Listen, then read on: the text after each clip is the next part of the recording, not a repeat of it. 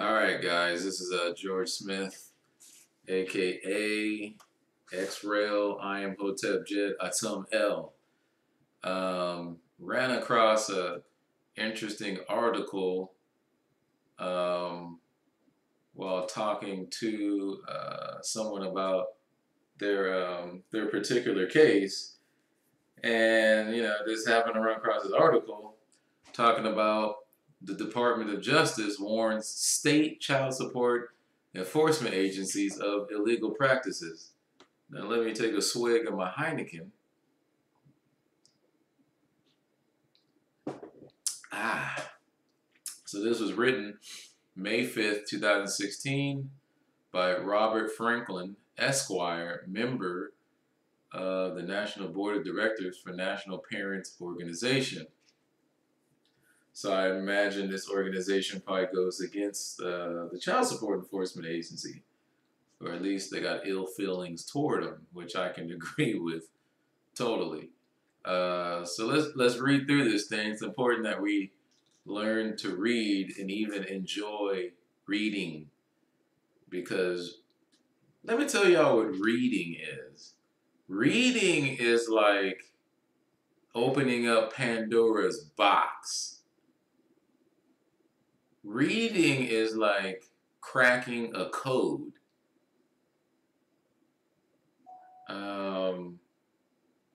Amen says reading is fun to your mental.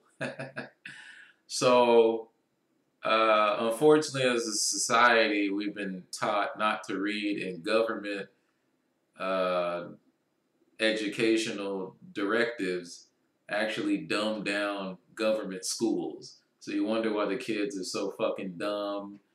They don't know when the Civil War was. They don't know what the Declaration of Independence is. They don't know what the Bill of Rights is. They're like they're empty shells. They're just pounds of flesh walking around stupider than a motherfucker. You know what I'm saying? So um, we are actually the gods walking around. I don't know what you want to call them.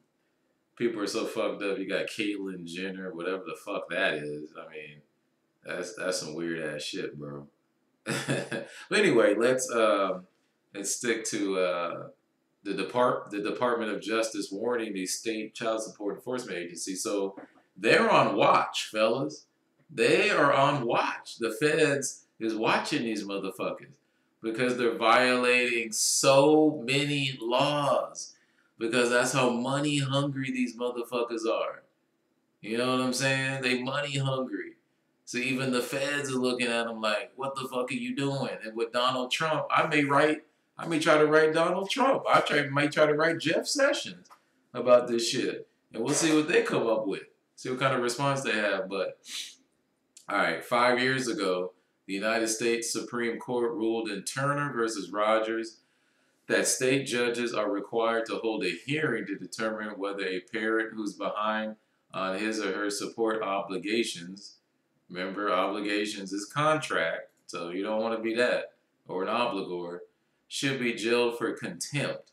In some cases, the parent may be entitled to an attorney paid for by the state. There's actually a court case that says that the states do not have to provide an attorney for a litigant in a child support case. But let's keep reading on. But in all cases, prior to committing him to jail, the court must find not only that the parent hasn't paid, but also failure to do so is willful, it she has the ability to pay but hasn't. But all too often, state bureaucrats and child support enforcement authority and family court cases simply ignore the requirements laid down by the court in Turner.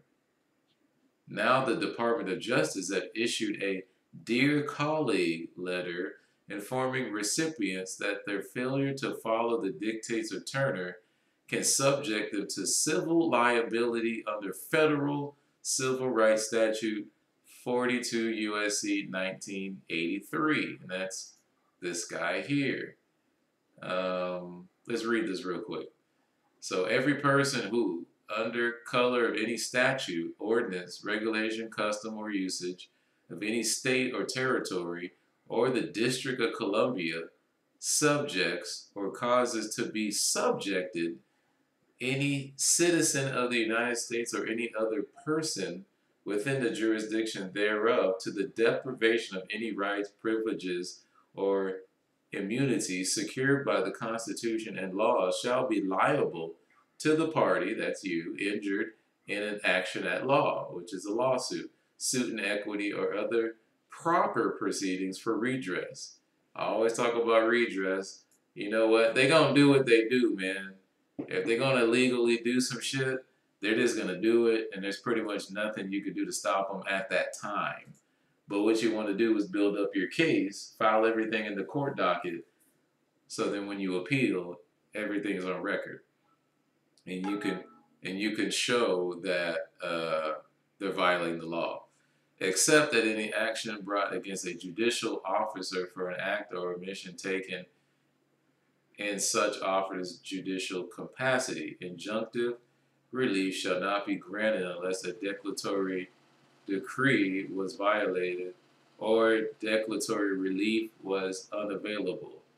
For the purposes of this section, any act of Congress applicable exclusively to the District of Columbia shall be considered to be a statute of the District of Columbia. You know why they're saying District of Columbia, right? Because that's where the United States Corporation resides. And if you see my last video explaining the law of contracts, and I think it was Article 1, Section 8, Clause 17, also explaining where the United States physically holds their jurisdiction. So anyway, back to the article here.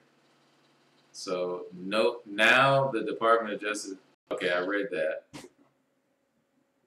And so, okay, in due course, Commissioner Vicky Tereski of the Federal Office of Child Support Enforcement informed state officers of their responsibility to find a willful refusal to pay before a non-custodial parent can be sent to jail. Again, if you don't sign a contract, if they send you to jail, you could sue their ass, right? They can't just send you to jail because they want you to pay, right? So that's when you take it into federal court, and the feds is already watching them. And trust me, they don't want you taking these fucking cases into federal court. They don't want that. They don't want that because that means you fucking with the money. They don't want you doing that. They rather dismiss it than do that. But these people are pretty goddamn ignorant. They ignorant. They're not ignorant. They ignorant. That's some Midwest shit from Arizona. They ignorant. So, okay. So here's the letter from Vicky Tereski. One purpose of the DOJ letter is to address some of the most common practices that run afoul of the United States Constitution and other federal laws. See, federal laws are not the Constitution. These are statutes, right? And I know Rick W. was talking about Donald Trump reading a U.S. code, which is a federal law passed by, which is a statute. That means it's passed by a legislature, but it is not the law of the land, and a statute cannot go against the Constitution. So that's why the state of Washington can challenge a federal statute, because if it goes against the Constitution and states' rights, they have every right in a federal court to be heard on the issue. So that's why, you know, Donald Trump's reading, it says it's written, yeah, it is written nicely, but if it's written in such a way to go against the United States Constitution, it can be challenged by the states. And so that's basically what they're doing. So some of the most common practices that run afoul of the United States Constitution and other federal laws, and to assist court leadership in ensuring that courts at every level of the justice system operate fairly and lawfully.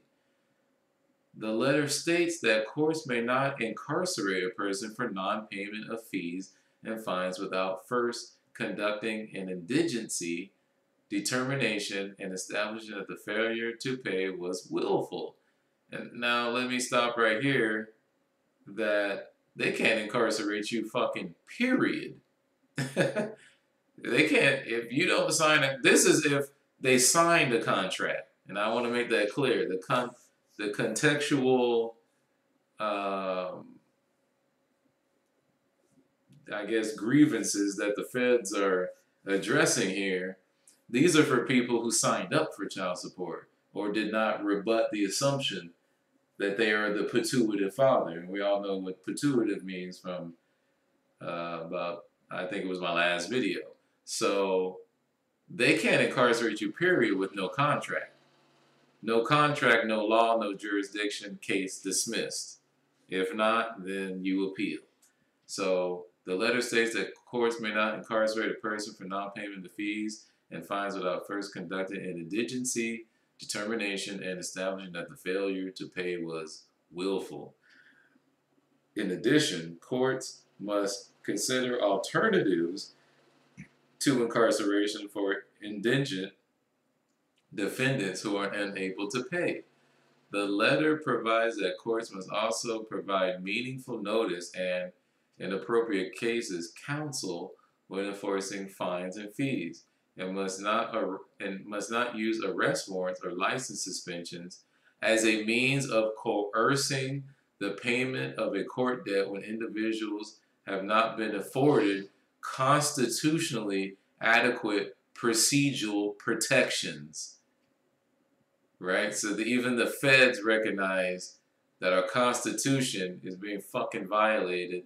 And I think what they mean by adequate procedural protections is also due process of law. So always, what is that? I don't know what this is. OCSC's Action Transmittal 12-01 provides clarity to the courts regarding their legal duty to inquire about a parent's ability to pay prior to incarceration for non-payment, which specifically refers to Turner versus Rogers ruling. Civil contempt that leads to incarceration is not, nor should it be, standard or routine child support practice. By implementing procedures to individually screen cases prior to initiating a civil contempt case and providing appropriate notice to alleged contemptors concerning the nature and purpose of the proceeding, child support programs will help ensure that inappropriate civil contempt cases will not be brought. Did you ever think you would live to see the day when the head of the top child support enforcement agency in the country would acknowledge that some of the collection practices of the state have been illegal and even unconstitutional? We've been seeing that shit the whole time. Truly, change is in the wind, and NPO is fanning it. And NPO is the National Parents Organization. Might want to keep an eye on these guys. Child support enforcement is harsh enough as it is. Kudos to the DOJ and the OCSE, that's Office of Child Support Enforcement, for forcing states to abide by the law as laid down by the U.S. Supreme Court. So, obviously right here, you definitely want to look up this case, Turner versus Rogers. Matter of fact, I'm going to go to Google Scholar and type in case law right there. Probably federal case law. Let's look it up. I advise everybody to get with this site versus Rod. Oh, I think They got it right here, y'all. Right here. Turner versus Rogers. 131 Supreme Court, 2507, decision made in 2011. All right. Now, I'm not going to read this whole thing. This is your guys' assignment. I may come back and do an analysis on this after reading through it, but I mean, it made it all the way to the Supreme Court, so this is precedent. This is precedent through all court cases. So I'll let you guys read through that. I'm gonna go ahead and end the video. You know, peace to the gods, peace to Amen, peace to Rick, peace to everybody out there. You know, in this child support struggle, bullshit, or any legal trouble. Where these fucking snakes are trying to just get money out of you. But it's another video, another informative video. Hopefully it does somebody some good. Hopefully it lifts the spirits of my brothers and sisters out there. Hopefully this is a way for you to get closer to your family, or at least your kids. I know in my situation, my baby mom's you know, she hates my guts because I didn't want to marry her. I didn't want to take care of her marriage because she fucking cheated on me. So you know what I'm saying? It's all good. But every time I do stuff like this for you guys, I feel good about it, man. And hopefully you feel good about it too, knowing that at least you should feel good about having a fighting chance. Now this is beyond a fighting chance. This is a fucking knockout. But you should feel good because, you know, when I was going through my child support, my dad told me, you just going to have to pay. Right? There's no way in hell you could defeat these people. You're going to have to pay. But, you know, going through Amen, seeing Rick, he got 2 people off. I think today, he put out a video today, he got 2 people's cases dismissed so far. Hey man, that's only the beginning. So you know, kudos out to Rick. He's a good dude, man. We need more police officers like Rick W, man. Need more guys like that, man.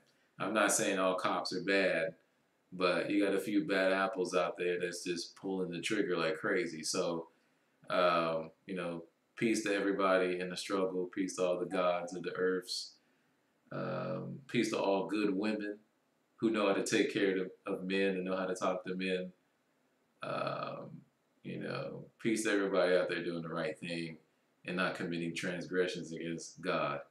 Because every time you ask these people for benefits, you're trading in your rights for benefits, man. You can't do that, y'all. We got to get our own communities and start to feed ourselves, do our own irrigation, own planting, own cropping, start having our babies at home, do midwives. I mean, they still got midwives out there. I was looking it up the other day. So do your own private contracts without the fucking state. You're sovereign. I know people are sovereign citizen.